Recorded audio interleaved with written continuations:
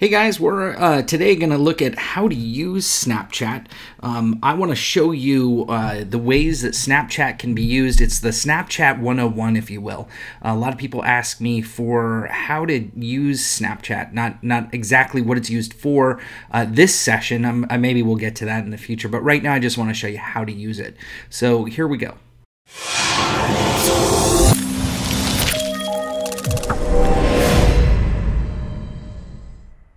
All right, let's get started on the home screen. Now, what is going to be a little bit hard for me to show you is the ways that I'm thumbing through the screens, or I'm switching between screens.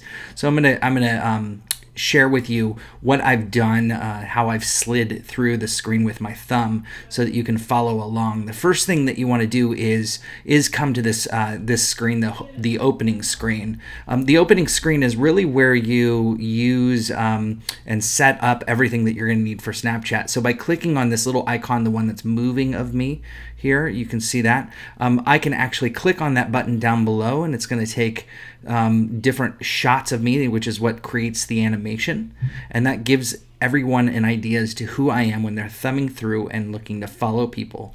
Now, in the top right hand corner, you can see there's a little arrow up. If I wanted to, I could save the image in the lower left hand corner, and that's going to save it to my phone so that I can actually share that image out on Twitter and Facebook and all my social media. Now, in order for people to follow an image, all they have to do is come back here and click Add Friends. And you can have all these different options. So these options allow you to add by a username if you know if they gave you the exact username. You can add by an address book, or you can add by the snap code. Now, it's not going to work very well to add myself to a snap code, but you can see here, lol, I'm trying to add myself. It's not going to work. But if you did, here, let's add Jennifer. Here, she's a good friend of mine. She'll pop up because it sees her in my address book, and it knows that I'm already friends with her. So now I've added her to my address book. You can also add nearby or share username. But going back to snap codes, that's a great way to take a picture of a snap code and be able to follow someone. So coming back to this screen here, now you've got a couple more options that I wanted to show you. At the very top in the center, there's a little trophy, and if you click on that trophy, it's just fun. It's like a little trophy case, and as you solve certain things, send snaps, reply to snaps, do different things, it's going to show you that you've won a new trophy. So it's kind of cool. It's just fun. There's nothing more to it. It's a little gamification. And again, my friends, so you can click on my friends and you can see everyone that you are friends with in Snapchat. This is my list of friends in Snapchat. As you get started, you may see a much smaller list, but you can grow these people up into snappers that you snap back and forth with. Okay, so I'm going to go ahead and flip my thumb up, which brings us down to the screen here, the main screen. I'm going to flip my thumb to the right, which brings us over to the private snaps. Now, private snaps are a great way to see, as you can see, I've got snaps here with different friends, and each of these friends are snapping privately to me, and that is the farthest left screen. So now I am on the farthest left screen, and I can snap. Literally, here's my friend Chris Strub, who is a great snapper, wonderful snapper. I can say, "Hi, Chris." And that is going to send that text just to Chris. So Chris will only see that. Now I've got other options here too. I can click down in the lower right hand corner. I can send him some of these fun little icons. I can actually take a little snippet of a video, but be careful when you do this because it is live and it does not give you the ability to edit the video. So here, "Hey Chris, how are you doing? Good to see you, man. Cheers." So that just sent that to Chris, and he's going to see that as a little animation with some sound. Now I also have the ability to actually send a video here that I can snap. Not the most flattering picture, but I can send it just to Chris and take it that way. I can take a snap, or if you push and hold, then you can see the little red circle is actually recording a video up to 10 seconds. So you can record all the way up to 10 seconds any video. Okay, I didn't go all the way because I let it go. So you can go 2 seconds, 1 second, all the way up to 10 seconds. Now that video is ready and I can send it to Chris. So let's go back to the private area. I'm not going to send anything more to Chris, but one other thing I did want to share with you is that you can send images. So if I want to send him an image of me working out here, or you know, one of my images that makes sense, perhaps you want to meet somebody somewhere or you did something fun, you can send that image to him. So let's go back over to the main screen here. Again, we're back now to the private snaps. This is the direct message snaps. If you want to go back and search, you can by person. So if you have a long running list of private direct messages, then you can go back and see all the people that you've done. Now, I really like this area, because this is something that I use quite a bit. It's the H to H in Snapchat, if you will. It allows people to really send you something, you know, fun or interesting. Now, the other thing I'll share with you too is that that once you share this with Chris, and once Chris sees this, it's going to disappear after he looks at it. So when he goes away from the screen and then comes back again, it will not be here. The only way that you can actually make these things stay, let's say he shares his email address or his phone number, is you click and hold. I'm going to click and hold the sun and see how it says saved. Now, next time I come back to it, the sun will be there. Now, Chris, it looks like Chris may be actually texting me, because there's a little blue button there. So he may be texting me back right now. But either way, I've now saved that sun. So when I come back to it in an hour, it's going to be there. Okay, so we're back to the main screen here. Let's talk about this main screen. The main screen is really interesting. You can click again on the top here, the very top where the ghost is, and that's going to take you to your main screen. So, or you can take your thumb and you can just move it down, and it's going to take you back to that main screen as well. See, there it tells me that Chris sent me a private message back. Now you can also look at the flash. So if I want to take a flash picture in the top left-hand corner, I can turn the flash on and off. Obviously, it works just you know, for the side that has a flash camera. In the top right corner, you can take this, take your camera here, and you can flip it. So I can see that I'm recording this video here on my screen, and I can see everything and tell you exactly what I'm looking at, or you can see what I'm looking at. Now, if I want to double click the screen, it does the same thing. It reverses it back. I don't have to click the top right. I can just double click the screen. Pretty cool, right? Now, in the lower left-hand corner, you can see it says 2. Now, the 2 means that I've got 2 messages now. I've got one from Chris and one from Eric.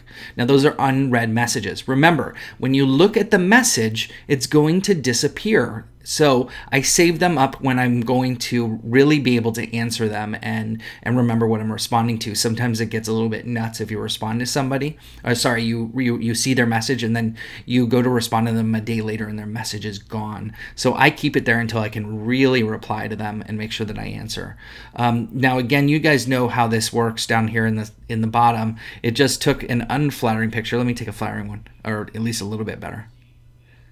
Okay, so that's a little better. Now, in the lower left-hand corner, you can see you can measure how many seconds this photo is going to stay up when people view your Snap stories. So that's really important to know, because sometimes you want it to be a little bit longer if it's going to point them maybe to a website or something that's going to require them to write something down. Maybe longer is better. And maybe if it's just something fun you're doing during the day or a story, you can make it a little bit shorter because it's not really something that's as important that it stays up longer. Now you can control that. You can also take a picture and you can click the button just to the left with the arrow looking down. You can click the little arrow down and it's going to save that picture to your camera roll, which is great. Now that means I can post it to Snapchat and I can save it to my camera roll. So if I wanted to, I could post this to other social networks using the photo that I just took here. Now I can also click in the top right hand corner. So look at the top right hand corner. There's 3 little icons. Let's take the left icon. The left icon is all your emoji. So if you wanted to click on emojis, you could do that, and then you can move it around. You can pinch and zoom to make that even bigger, right? Or smaller. And you can move it wherever you want. So any emoji works that same way. The same thing happens for the one to the left with the T. That's your text. So I can say teaching Snapchat, and it creates this little bar here. See that bar? Now I can use my thumb to move it up or down. So if it fits in a certain place, I can do that. Or the other thing I can do is I can click the T again, and it's going to make it into this more text-oriented font that I can then move around. Now I can take my thumb, to both of my thumbs, and I can flip the words. I can make them bigger. I can make them smaller. I can even tap on it, and then once you tap on the words, you can see up in the top right corner, you have some options for colors. So I can make it a different color, and all you do is you just move your thumb up and down the color bar, and it changes the colors. Now, one more thing, this is just a tiny bit advanced, but really fun to do, is that you can actually click it one more time, and it's going to center the text. So each time you click it, it rotates it from this one to left justified to center justified. And again, you can move it and slide it and do whatever you want with it by using both thumbs or both two fingers and moving things around. So just click on whatever it is you want to move and move it with your thumbs. Got it?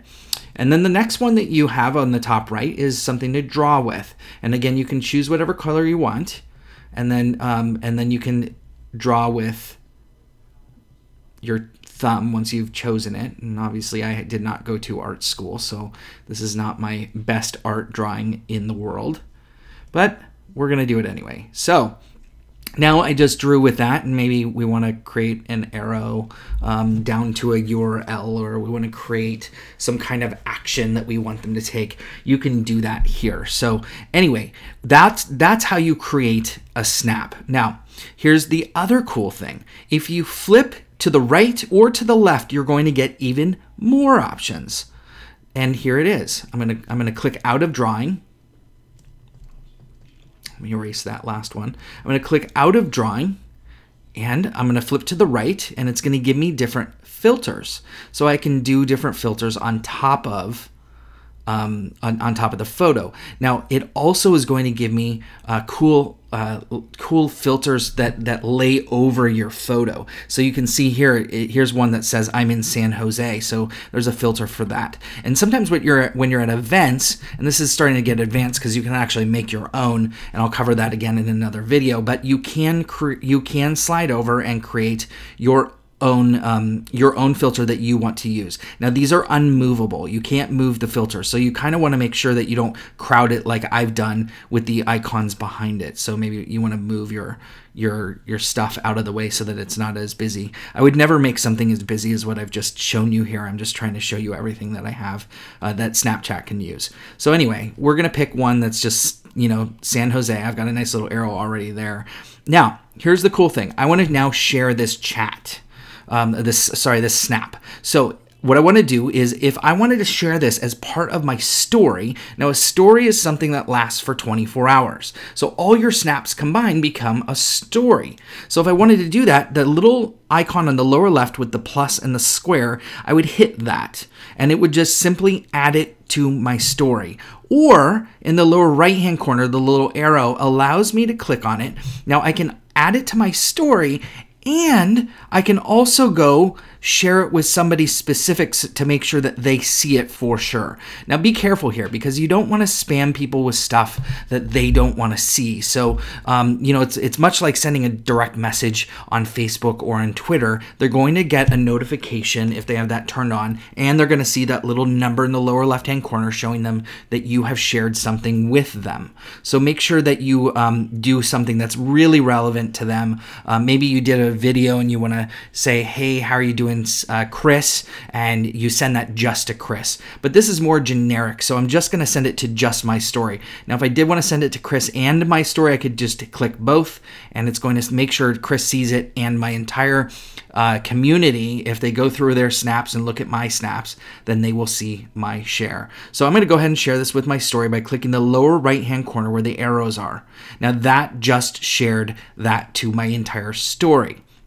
Okay, before we move on to the rest of the area here that we just arrived to, these are all the different snaps that you can go view. But before we do that, I'm going to show you how you have started to build your story.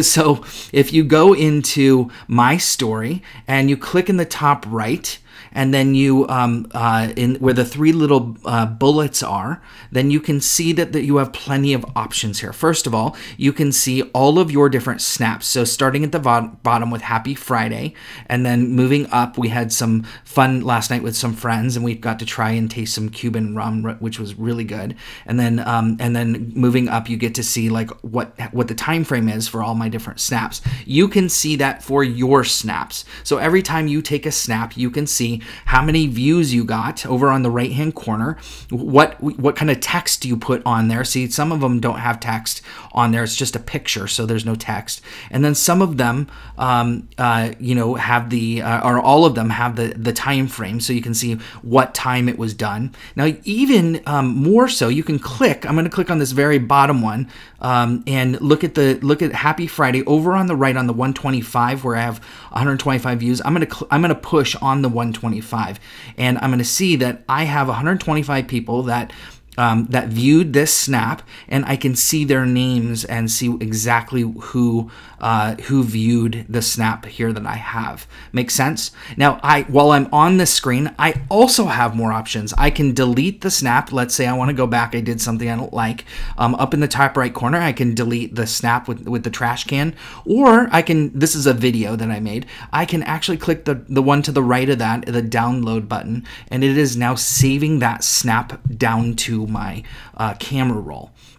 Pretty cool, right? Now I can also do it from this screen too. I can where I'm just viewing the snap itself. You can't edit the snap once it's been done. Once it's been released, there is no editing. It has to stay the way it is. Okay, and then the other thing I'll show you is that at the very top here, next to my story, it says My Story. Over to the right, there's a little arrow pointing down. I can download the entire story. So I'm going to do that and see how it's downloading all my snaps from the last 24 hours, and it pushed that into my camera roll. So now if I wanted to go back, I can share the entire story, and it's going to take you through it as a movie and outside of it. So if I wanted to go share it on Facebook or Twitter or YouTube, then you could do that. So it brings it out of Snapchat and into other things. Let's move on to stories themselves from other people. I'm going to click the three little dots here to bring that back up again, and you can see that there's different discover stories from brands that have paid to push their content to you. And then down below, you've got recent updates. Now, the recent updates are things from the friends that you are following. If you don't follow them, you won't see this. The other thing I will tell you is that if you're not following them or they're not following you, you cannot send a private message. So they have to be following you in order to be, or sorry, you have to be following them back in order to see a private message. So I can come to my friend here, Keenan, and I'm going to click on this and see his snaps. Now, if I want to skip through the snap because let's say it's 10 seconds and I only want a faster snap, I can click it, and now it's moved on to Ryan Bell, the next person, because Keenan only had 2 snaps. So I'm now looking at Ryan Bell, who is a great snapper, by the way. He runs live video conference, a big conference on this stuff. So anyway, I can click each of these and see his snaps. So I'm actually literally thumbing through. If I was actually doing this the way I normally do it, I would have my sound on and I would be listening to them and I would be letting them play through, and then I could also thumb through it faster if I wanted to just click it with my thumb. It'll go to the next snap. The other thing is if I have had enough of Ryan, I can just use my my thumb and I can move over to the right, and it's going to move to the next person. So I can go to somebody that maybe I want to see just simply by sliding to the right. There's Mia Voss, great friend of mine. See that little thing down at the bottom that says chat? I can thumb that up while I'm watching her snap, and I can say, looks like fun. And on her end, she's going to get a message, a private message from me. See, it says chat sent on the top. And then on the top, she's going to, on her snap, she's going to see the image, the snap that I answered, so she knows what I'm talking about, and the response or the chat that I sent her. So she will know exactly what I'm talking about because she has context, because the image or the video actually goes with it. And then she'll see it, and then she can reply back or not and say, yeah, it really was fun, and here's why. So that's the human-to-human part. So you can just, again, you can thumb through each of these. It starts out by hours, as you can see as I'm thumbing down, so it'll tell you how many hours away was their last snap. Now, that's an important feature, because if you want to go to the top, that means you have to share more snaps. So since somebody... Let's see here. Since Kate Hudson, I follow Kate Hudson for whatever reason. I saw her, I saw her snap code and I followed it. But the last time that she did it was at 12:09. So I'm not going to see her snap as much if I'm just up here at the top where Ryan Bell was 24 minutes ago. So again, the more you snap, the higher you are on their timeline. Hopefully that makes sense. Now, the next thing that you should know is once you get underneath the times, you're now into more of an alphabetical order. So if you want to go back and you want to watch something or rewatch something, these are old snaps, and I can use this to actually thumb through on the right by alphabet. So it gets more alphabetical the better you go scrolling up and down. Hopefully that makes sense as well. Now you have one more option, and that's to push one more time to the right, and that's where you can discover all the paid content that Snapchat has allowed people to make snaps. Sorry, I should say brands to make snaps for their network. So you're going to get a lot more branded content, but every once in a while I click over. I tend to find my friends a little more interesting, and they do different things over here. So you can see I can actually download an app straight from here. It gets a little bit more like the functionality, I think, of Facebook over in the branded area. So it's kind of fun if you wanted to check that out. So there are a total of real important the important screens. There's 5 screens. There when you go up to the very top, thumbing up to the top is your main setup screen and your add friends and setting up your profile. When you move your thumb up, it goes down. It goes to the screen. Hi again. It goes to the screen where you get to see yourself, or you can move it over by double clicking to the screen and see that we have a video to watch on the other end. I can take video, pictures, or do some fun things. I'm going to throw in one more thing for you that's really fun. If you click and hold on a face, see what it just did there? I clicked and held my thumb down, pressed it down hard until it found my face. Now at the bottom, it came up with these different filters. See what I did? So I can scroll my thumb over to the filter, and it does all these fun little things. You may have seen them on the snaps before as I was thumbing through, like I think Ryan Bell had one. So you can have fun with that. They even all the way over to the right, if you have 2 people, you can do a face swap. You put 2 people's faces in, and then you can do a face swap between the 2. So it's kind of fun. My kids and I have a lot of fun with this. There it is. And there's my snap. I'm not going to share that one. It is not very pleasant. So there you have it. That is Snapchat. Again, you've got 5 total screens. Thumb all the way up for your main screen, the setup screen. All the way to the down, you've got 4 screens. You've got the direct message screen. You have the main screen.